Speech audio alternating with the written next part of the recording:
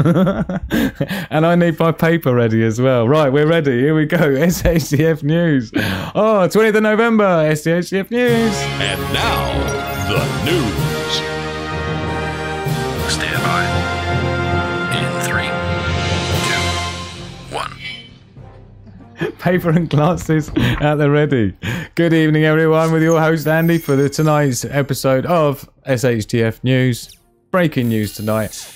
Loads of top stories. As we like to do, we follow our agenda of SHTF News, what's hitting the fan, and we'll go through the top stories, disaster maps, space weather, cyberspace, economics, and more. So, stay tuned. Hold on to your seats. Let's see if we can get through the sheer enormity of the things going on around the world. So, first up, top stories. Let's do it. So, obviously, loads going on in terms of, how can I even say? Yeah, conflict brewing. And this is specifically to do with China versus Australia with the submarine issue and what their thoughts are on Australia going along with this deal. And, you know, the rhetoric's kind of ramping up. There's zero nuclear capacity technologically in Australia. That would guarantee you will be trouble-free. You will be incident-free, Wang said. Further, and if anything happened, are the politicians ready to say sorry to people in Melbourne and in Adelaide? So, basically, they're not very happy about Australia getting together with the... They've basically declared that they would take the side of America and the UK in any conflict between China and Taiwan, right?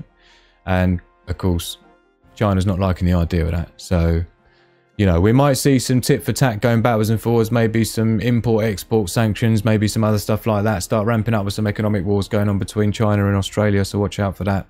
Worth keeping an eye on. So yeah, I've heard people talking about this in the chat as well before we went live. Agricultural disaster after record rains caused catastrophic floods in British Columbia, Canada. And for those who follow the Canadian prepper, he did a great one today on that in a bit more detail about the disruption to supply chains and things, critical supply routes that come through with all the infrastructure has been taken out with the roads, the bridges, you name it. It's bad news. And of course all the contamination of the fields and the sewage systems, and it's bad news. It's potentially one of the most expensive floods. And this is like a 1 in 500 year event he goes on to talk about. So, yeah, this isn't anything to be ignored. And this is going to have a long-term effect in Canada across east and west, right? And again, for those who want more information on that, probably a good idea to go and check out Canadian Prepper later on. And you'll see he did a video on that and he breaks it down quite well. So, yeah, need to look out for that, and we'll have a look at the in a minute. We'll check out the windy map and we'll see what the accumulation of rain is due for the same area, and it's not looking good. You know, it's not finished yet, right? Let's put it that way. So, and again, floods in India this time got at least 26 people dead and more than 100 missing after massive floods and landslides hit southern India. And so of course this is happening in more than just one place, and we need to be aware of all these new threats with the way the weather's rocking and the floods, and you know, there's lots of activity in the skies happening before these floods and suspicious things like that. So, you know, who's to know whether this isn't part of something else, right? Particularly when it comes to wiping out anything to do with agriculture, supply chains.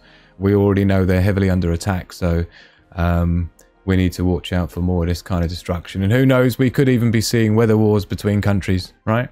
It's been talked about many years ago. They've had the technology for many years. So when I see things like this going on in certain places, I have to start asking myself the question, are these natural or not? Let's say. So a bit on the biometrics. I saw this coming out recently where they're now rolling out the biometric passports to Armenia, Nepal and Zimbabwe, and also they're extending that to Afghanistan. And I thought it was worth mentioning because this is the sort of thing that we can expect to start seeing more and more. And for those that don't know, there's a lot of there's a bit of kind of uproar about this in various countries, and various data scientists and things have raised their concerns over the biometric based passports, particularly because it doesn't really use like a decentralized system like a blockchain based technology that doesn't hold everything centrally. and it also doesn't contain it within the device itself. Whereas what I've learned recently, which is the opposite way of doing it, and I've developed stuff with RFID technology in it in terms of, you know, circuit board design and things like that, so I'm very familiar with it. And on here, for example, I just thought I would, here we go, this one, biometric passport. And it does actually mention here, this is all the countries you see that have already compatible with it or opted to go with it, right? And they're just adding more and more countries all the time. Now, the USA is already with it. Now, essentially what it is, like an RFID chip contained within the passport. But for those that don't know, what's unusual about it, and the reason why people have got an issue with it, is that obviously the problem with an RFID chip embedded in the passport is that it can be read remotely. And that's not just by the authorities, but other people as well, right? So it creates somewhat of a security flaw. Also, it actually contains your photo and biometric identification, so that's fingerprint ID, photo ID, and iris ID as well, on the actual chip itself. Now, usually, you would just on the chip hold some unique ID reference code, and then you would have a sort of an external database system that you would compare against, and then you'd bring up the information you're storing on that from a remote location based on the ID code, right? Is far more difficult to compromise. Whereas this e-passport chip is actually containing the information on the chip, and it doesn't actually look like, and as a computer programmer, I can tell you now, it doesn't look like it's even encrypted. And in fact, I think down here, so literally you could just swipe anyone's information. So basically what they're saying is the government is sanctioning something that is going to purposefully put people's security at great risk. Yeah? So here we go, look, United Kingdom, add it out. We've got North America as well. I've rolled it out. And I noticed down the bottom here somewhere, it talks about how it creates a bit of a security issue. So it doesn't look like they're stopping that, basically, was my point. They're rolling it out more and more despite all these concerns. So, you know, of course, we all know that this is going to be the long-term plan, rolling out all into one central social credit score as well, and sort of medical healthcare based score and things as well, if you know what I mean, into the one. So we'll keep our eye on that for you and see if we see any more developments on the front of the biometrics, because it's all happening very quickly. And before you've talked about one technology, they're already rolling out the next thing. That's how it's done. So this is something I need to bring up because it's something that may come up soon. And it's not just smallpox, it's smallpox plus Ebola that will soon be released. This is about, and I can't show you too much about it, but let's just say that this is the thing that they talked about and then quickly didn't talk about anymore. And then when you look into it, you realise there's quite a few links between the Ebola that's been talked about and the hemorrhagic fever, and combined with the smallpox that Billy No Mates has been talking about recently, ironically, coincidentally, along with new patents surrounding this exact same thing at the same time, if you know what I mean. And let's just say it reminds me of that time where Billy and his husband sitting there on the sofa, and he said something along the lines of, and you know, if they don't pay attention to this one, the next one will certainly get their attention. Let me know in the chat and in the comments if you know exactly what I'm chatting about. Moving on. FDA asked federal judge to grant it until the year 2076 to fully release Pfizer's COVID-19 vaccine data. So the federal government shields Pfizer from liability, gives it billions of dollars, makes Americans take its product, but won't let you see the data supporting its safety and efficacy. Not for 55 years anyway, right? So basically we've got to be waiting until 2076 until they'll let us know if it works or not, and if it's safe or not. So those that are part of the control group, who are part of the group of people who are, you know, in the trials of not having it, they're going to have to wait until 2076 now, until they can figure out if it's safe or effective to take it or not. So that's interesting, isn't it? Wow, amazing. And they're granting it as well. Wow. So, absolutely incredible. And check it out. As those of this going on, people are getting way carried away with their measures, right? It seems to be turning into some sort of a menticide for those that watch after school series of videos. There's a great one there titled something to do with menticide, worth watching if you haven't seen it.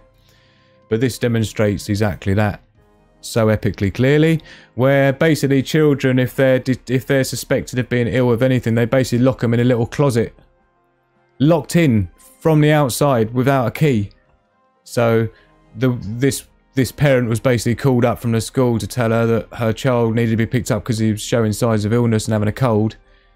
And basically she went to the school to pick him up, and him and a bunch of other kids were locked in this room. Yeah. And they said he was in the gymnasium. She went to the gymnasium to have a look and he wasn't there. And then went back to the reception. They said, oh no, he's in one of the rooms in the gymnasium. Went back and the door was locked and had to wait 10 minutes for a teacher to come along with a key to unlock the door. So good job there wasn't a fire, isn't it? But it's only obviously for his safety. Don't forget. Absolutely crazy. So, and it gets crazier because now they're resorting to offering a free trip. Well, how do you even say this? A free trip to a brothel for 30 minutes with a lady of your choice in exchange for getting a jibby jib jab. Have some of that. Yeah. So, yeah. So those in Austria, right, who are being given basically the option, if they're still not convinced that it's good for them, then you can go and basically... I don't even know what to say about that. How desperate is that? I thought French fries and burgers and lottery tickets and all that were already pushing the boundary of sanity and rationality, but now I have seen it all. So, absolutely amazing. Yeah, WTF indeed. Everybody in the chat live with us right now. Oh man. So what we got up here?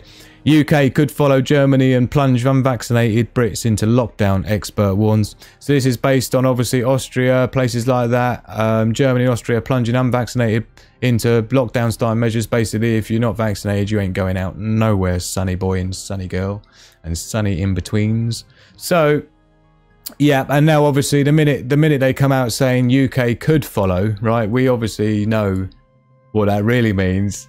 You might as well just say will, yeah, because we know there's a reason why it's called the lockstep plan, because everyone is supposed to be in lockstep. That's it. That's right. So, maybe they're doing it alphabetically. Start with the A's, yeah, Austria, right? Roll it out alphabetically. Maybe they felt that was so Germany and Austria begin lockdowns of the unvaccinated. We find ourselves living in a time medical fascism. Absolutely incredibly. Okay, what do you even say about that? So why the forced lockdown? I mean, and do you know what you can say about that is what everyone else is saying about it out there. Check it out. This is what's going on right now in Austria. Look, this is the kind of things. This is what people think of the. This is what people think of the measures. Yeah. Not happy.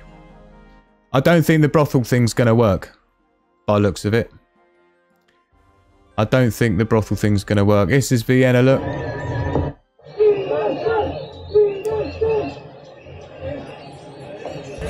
Desktop audio. Let's not peek it out too much. So this is Austria. Obviously today is a worldwide freedom rally as well, which has been record turnout, as you can see from the ticker banner down there. So yeah, it's all going on in Austria right now. Look, some more footage here coming out of Austria. I'm not sure where exactly that is.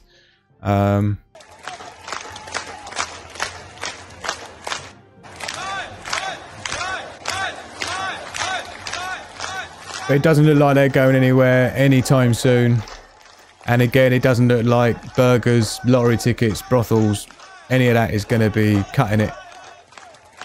Not going to be cutting it at all. So, yeah. And then we got this one here. Again, Austria. If you complied, this is your reward, essentially, is what they're saying. Hold on, let's rewind it for you. So basically what you got going on now in Austria is the cops roaming about and just picking on people and asking to see their zippers. Le papier! Le papier! Le papier! Yeah, just like it was back in the day. Prove you now you're guilty until proven innocent. You're guilty of being out when you shouldn't be, so you need to prove that you're not guilty of being out when you shouldn't be, so we're going to pull you over, we're going to hassle you in the shops. Is there any wonder we are seeing what we are seeing out on the streets? Cause and effect is what I call it. If the big G's hadn't figured that out by now, then maybe this is all maybe this is all by design. Maybe this is the point. Maybe this is where they want people. Maybe before you can rebuild, you need to first destroy what already exists. If you know what I mean. So again, not looking good. And it doesn't just stop there as well, because we've got stuff going on. And again, this gets a little bit more and more heated as we go. Which again, with the measures going on, it's kind of like, you know, like I say, cause and effect, right? You can't expect to try to pull that off. So, and then we've got here, Jesus, sorry. And then we've got, oh, sorry, I've got the, I do apologise if the audio was a little bit echoey. I noticed I've had the speakers on as well, which I shouldn't have. Do apologise. But Austria again. This is obviously due to the lockdown of the unvaxxed and things in Austria, and you can see, you know, not happy chappies. And what you'll also notice as well is that all of these people in the marches and everything, none of them are wearing masks or anything, so it's quite clear what this is obviously about and where they stand in it all. So, you know, and it doesn't stop there. We've got here, look, we've got going on in Berlin as well, yeah. So there's, you know, I know everyone's feeling it, right? And, you know, obviously when people are seeing cops doing stuff like that to people who are already restrained, then, you know, it just adds insult to injury, no pun intended, if you know what I mean, right? And for those who didn't catch it the first time, knee in the face, have some of that. Thank you very much. Judge, jury, and executioner, as per usual. Moving on. And it doesn't stop there, because it carries on, and now we're talking about Guadeloupe. So France, basically, but kind of Caribbean, right? Where, same thing, yeah? Lockdown restrictions, vaccine mandates, cause and effect. 100% cause and effect. So, you know, it's been really seriously kicking off in Guadeloupe. Look, this is kind of what we expect Austria to look like, and then following each country as well who tries to pull off these mandates. This is what you're going to see in every country without fail. So, like they said, you will never, what was it? You'll never watch the revolution on the telly or something like that. You'll never be shown the revolution on the telly, but this is it. This is it. That looks like a similar clip, doesn't it? So yeah, and then again we've got more from Guadeloupe. And those who haven't seen it, this was the firemen, the fire service, who obviously have been told as well they're going to be mandated, and if they are not vaccinated by a certain time, so they set up their hose to get the cops with it and take a few of them down. They've got their own water guns, look. Oh dear. And look at this geezer runs in there to turn a tap off. What a spoil sport. You know, trying to have a nice little bit of water fight in the sun, yeah? Bit of harmless fun in the sun, and they have to go and spoil the fun and turn the taps off. There's always a Karen somewhere to ruin everyone's fun, isn't it? And again, Guadeloupe, check it out, yeah? Again, this isn't going anywhere anytime soon. So, you know, this seems to be, yeah, entirely correlated with the levels of, you know, restrictions, regulations, tyranny, corruption. Equally, you get similar measures of turnout in direct correlation to that. So, wow. So that's the top stories, and I can see it going wild in the chat there. Totally, you know, it's pretty gnarly out there, right? And like I say, unfortunately, this isn't going anywhere. This is only going to increase. And you know, Klaus Schwab himself warned you all when he said about we are entering a very violent and angry time. He knew what he was talking about, right? Hegelian dialectic: problem, reaction, solution. Next up, disaster maps. So let's get into it. Let's close some of these windows down so we don't completely overheat our sizzling system trying to maintain all of these windows open for all the SHTF news. So let's get into it with a disaster map. So see what's going on. We know there's a few things that we like to check in on that concern us. And of course today, particularly, we've got these floods over here in Canada, which are well documented here. And we'll have a look on the windy map and see what's due coming in. But yeah, we've got some earthquakes as well rocking about. Had a bit of activity there. And another volcano in Indonesia started kicking off. Peru as well. So it's not less activity, it's more. And so that's ramping up. Moving on to the earthquake maps. We've had 40 earthquakes today, not including the LaPalma quakes, because of course they're removed and censored from the USGS map. And if we order these by newest first. And we can see the Philippines here with a 4.9, and we've got, what else we got going on here? Not too much. I saw one in Texas, was a bit unusual. But mind you, no, that's all right, 8.2 kilometers. I was going to say, if it's 5 kilometers deep, it would just be a fracking quake, but 5 kilometers is fracking quakes, by the way. You usually see them in Central America, North America. But yeah, let's have a look and check in on the LaPalma situation then, because I noticed here, let's do a quick refresh if it's going up or down. 57 quakes. Quick refresh, 59 quakes, it was going up. During the past 24 hours, LaPalma volcano was shaken by 4 quakes of magnitude 4.0 and above. That's a big increase. 14 quakes between 3 and 4 magnitude, and 59 quakes between 2.0 and 3.0. So that is definitely ramping up. The last time this was a high number, that was 41, if you remember. It was 41 quakes between 2.0 and 3.0, and we're seeing a lot more above 4.0 as well. And look at this map, it's just an absolutely littered. Yeah, there's no wonder that the USGS map doesn't even show any quakes at all on the LaPalma, because if it did, yeah, rather than being 40, it would be like 100 and something, yeah.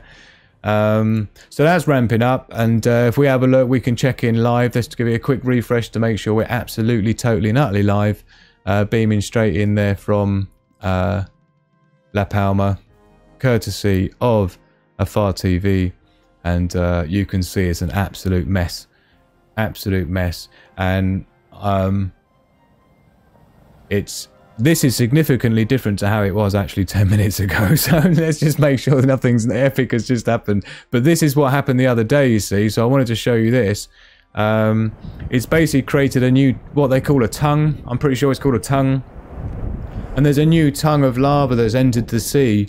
And it's a bit of a concern, because those that don't know, when the hot lava hits the sea, it combines with the sulfur in the seawater and the salt water, and creates basically poisonous gas, yeah? And if the wind directions aren't favourable, then it can be a big problem. And in fact, in a lot of earthquakes, it's actually the exhaust gases, the volcanic gases that kill people, not necessarily the lava or anything like that. It's literally from the poisonous gases when it hits the sea. And this big massive tongue has made its way into a new part of the sea, basically. It's creating its own shelf. It's just a phenomenal amount of energy there. So so yeah, that's taken out another few hundred homes as well, I believe. So of course, it's not looking ideal, is it? And with these extra quakes as well, it's just going to destabilise that rift, that ridge of the mountainside, because there still remains that threat of the tsunami, don't forget. We got 6,500 foot high mountain, 9 miles wide. That's a lot of volume of rock, yeah, that could hit the sea. But I'm not actually sure this is all going on in the right place, but overall the entire area is quite destabilised at the moment, so we really need to keep our eye on that. So let's have a look at the windy map then. This shows us the SO2 levels, so the sulfur. Basically this is what will create the acid rain, and you can see this is where it's emanating from here, LaPalma, and you can see the winds actually blowing it quite erratically around here, coming up as far as Northern Europe. Look. A lot of the time that will just stream straight out across here, or it'll go straight up maybe like to the northwest. and by the time that happens, it's obviously filtered down a bit. But it doesn't look like it's too strong, even if this dark area here, we're only talking 63. Don't forget, if it's less than about 72 to 80, you ain't got to worry too much about it. The chances of things like acid rain are pretty minimal. And to be honest, acid rain's a problem at the moment with all the crop losses and everything we've seen already happening so many places. Acid rain is a good way of losing a load of crops as well, don't forget. And let's have a look as well. This is the rain accumulation map, courtesy of Windy. And this is where we're interested in here, look. So this is rain accumulation the next 3 days. And if we plonk a pin down here, we can see 195 millimeters, which is about, what, nearly an inch in old money. So 148. But if we go next 10 days, look. Accumulation combined of water coming in here, look. 329 millimeters. That's more than a foot of rain. More than 12 inches of rain there, look. More than that, look, 15 inches, 37 centimeters, essentially, yeah. Look, 3.8. So this is the rain accumulation, don't forget. This isn't going to fall in one day, but this is the problem, isn't it? We've already seen epic levels, what was it, like a month's worth of rain in 2 days or something like that? Correct me if I'm wrong in the chat. But yeah, so we've still got more coming in, and I think what we could do with doing, just check the Windy map here and we can see the direction. So if we alternate between the rain accumulation here for you, right, and you'll see this area here is over the next 10 days, and so we think, and we see this area, yeah, and if we go on a wind map, we can tell that that's going to be heading into the same area, look, right, and we can forecast along, and you can see the systems moving in, look. So this is Wednesday the 24th, yeah, moving up to Thursday, another band there, yeah. So let's do that for the rain. Let's go rain accumulation. And next 12 hours looks like they're going to have a little bit of a let up, but you're still talking about an inch of rain coming in the next 12 hours. So again, bad news, you know, thoughts go out to all those affected. And of course, this is exactly looking at this disaster map here. You know, let's face it, this is why we have the prepare and share segment, because it's more and more important now to be preparing, making sure you got supplies, making sure you got your routes figured out. If this route fails or that route's been flooded, if you've got somewhere to go, which again, good idea to have some sort of a bug out bag or, you know, go bag at least in your car.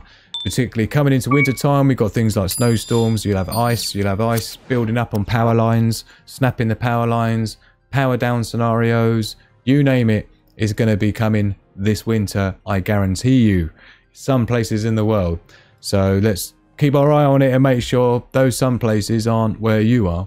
And if they are, let's hope that we're all prepared in advance. So let's move on then, space weather, and see what we've got going on in the world of the space. And to allay your fears, it doesn't look like we've got too much going on currently with the sun. There's a coronal hole stream here coming in. You see this black number 20 here. This black area here is a coronal hole, and you usually just ramps up the solar wind speed here, and you can see a little bit of a step up there in the solar wind speed as that turns into Earth directed, but it's not anything to cause us any ish. And you can see here on the K index is looking all right as well. But what I would say is, looking through on the visible solar disk, you see we've only really got these two sunspots here, 2897 and 2896. And as I've mentioned before, a good way to see if we've got anything to worry about is you can just check out on here. You'll see it will show you the sunspots that are visible. Yeah, 28, 96, 29. If you click on those, you'll end up here.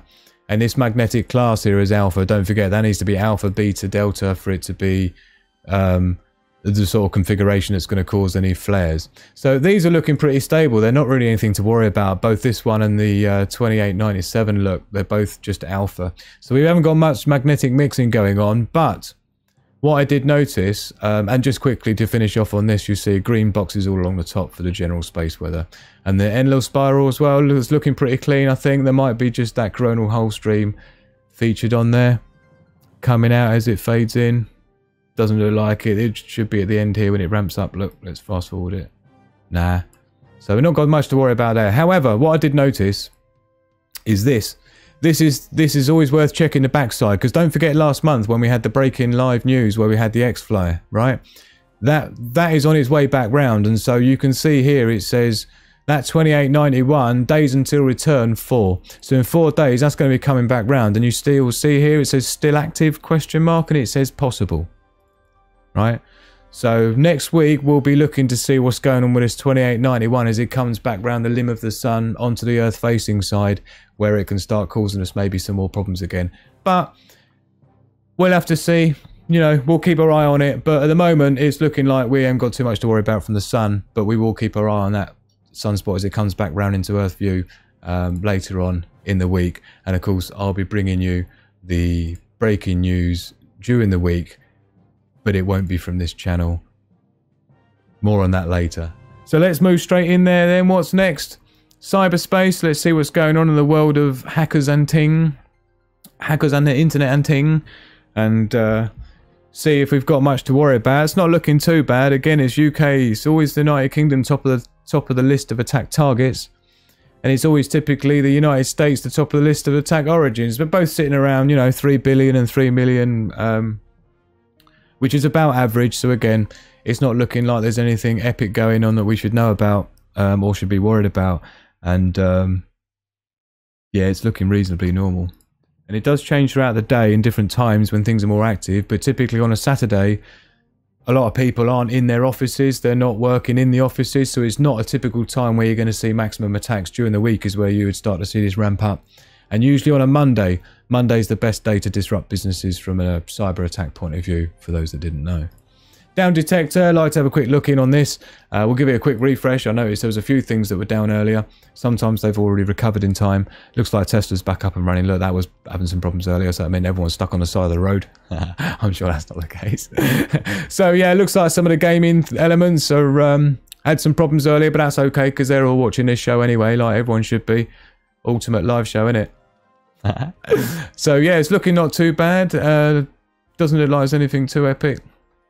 No problems with PayPal or anything like that, so there's no excuses there. So back to the agenda. Let's have a look, check in on the economics and see what's going on with the cryptos and bits and pieces like that. And we have got a reasonable sea of green here, but you'll notice the Bitcoin's dropped below that 60,000 mark. It was on 63, 64 last week, so we're seeing some stabilization on that. It's a pretty big heavy area of resistance, that 60,000, so it does bang up against that resistance mark quite a lot. And of course there's a lot of where resistance comes from is where you have people who put certain trades on to say automatically when it drops to, or when it gets to 60,000, sell it. And anything that's a round number is basically hard to break through because there's a lot of people that maybe buy it at 50,000. You know, they might only buy $100 worth, but they'll buy it when it's $50,000 a Bitcoin, and they'll say they'll type it into the actual trading platform to say, if it gets to 60,000, sell it for me so I can make a profit, right? And because people are lazy, they type in round numbers. So for those that didn't know, the areas of resistance always come from those really weird layers where people say, and of course what happens is when it gets to 60,000, all these automatic sells all happen, yeah, which pushes the price back down again because there's lots of selling happening. So there's got to be more people prepared to pay more than 60 than have already decided they want to sell at 60, and that's where the new all-time highs come from as time goes on. And you see a similar thing with Ethereum. When it gets below 4,000, it tries to push above 4,000. It's all in the news. Can it break through 4,000? Of course, oh, I'm going to sell it if it's 4,000. So, you know, there's a lot going on there. And again, I keep meaning to do a separate video to highlight some of the things that are happening in the space. I noticed that I've always said that the thing to look at is the overall market cap. I mean, some of it you have to take somewhat with a pinch of salt, but it's at least enough to give you an indication of what the trend is. Is it on the way up? Is it on the way down? Are people putting money into it, or are they pulling money out of it? And of course, typically when you see a lot of money going into the crypto space overall, this is total market caps. This is combined amounts of money going into it, not just Bitcoin price, right? And we did get as high as 3 trillion. We're now sitting at 2.6 trillion, and it was up at 2.8 million before, and it will be back up that again. But So yeah, it's kind of a tricky one. But all in all, it's looking all right. And this Solana's doing incredibly well. And as is Avalanche as well. There's quite a lot of new technologies that are based on the Solidity, basically, software system, blockchain, smart contract system of Solana. So you'll see a lot of action going on there. And I really need to bring some stuff with you because there's so many things going on with the biotech side of things. I think it's really important for people to have a good understanding as to what we're up against and what's coming down the pike. And it's all connected, right? So I think we've got to the end of our... How did we do for time? I don't even know what the time is. I've got a new design coming up, actually, which includes the time at the end, but it won't be on this channel. And more on that later. So that has been, wow, the SHTF news. Extra long broadcast tonight on that. I hope you enjoyed it. For the 20th of November 2021, and I've been Andy. Back to the beach.